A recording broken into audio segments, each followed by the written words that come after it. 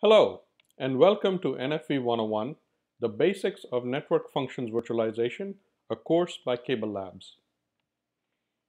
A little bit about myself. I am Amar Kapadia, and I will be your instructor for this virtual course. I am an NFV specialist with a background in various technologies ranging from ONAP, OPNFV, OpenStack, Kubernetes, Ceph, and data plane acceleration technologies. I'm an author of two books, ONAP Demystified and Understanding OPNFV, and I'm also the co-creator of Linux Foundation courses on ONAP and OPNFV. In terms of course objectives, we are going to understand NFV and its key topics. We will take a look at the industry landscape. We'll be able to articulate cable-specific applications and use cases. Next, we'll understand what CableLabs is doing in the area of NFV. And finally, we'll look at some future trends. The audience is expected to be fairly diverse: operations engineers, operations managers, network designers, product managers, project managers, and vendors who might just be looking for an overview of what NFV is and what are some of the key use cases. In the next three and a half hours, we'll go through a variety of topics organized in 7 chapters. In Chapter 1, we'll look at NFV basics, followed by key NFV requirements.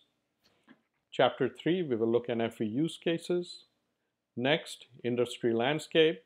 Then we'll look at a subset of open source NFV projects. Chapter 6, we'll look at what CableLabs is doing in the area of NFV. And we'll finish by looking at some future trends. Next, we have 4 slides that cover key terminologies.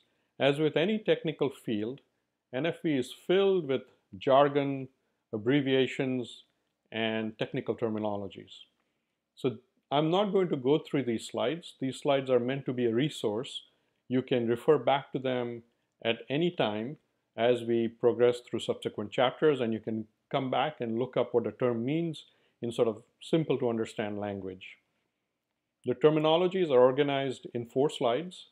This slide covers architecture, and I'm again just going to flash these slides up for a few seconds and let you come back to them at leisure.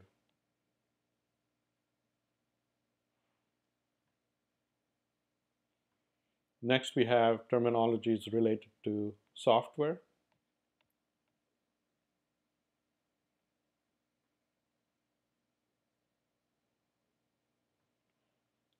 This slide covers terminologies related to use cases.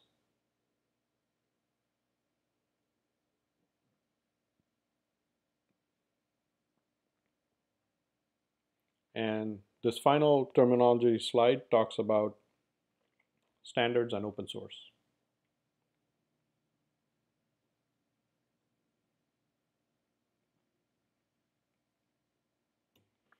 Before we jump in, one final comment. We'd love to hear from you in terms of questions and feedback. So please don't hesitate to get in touch with us.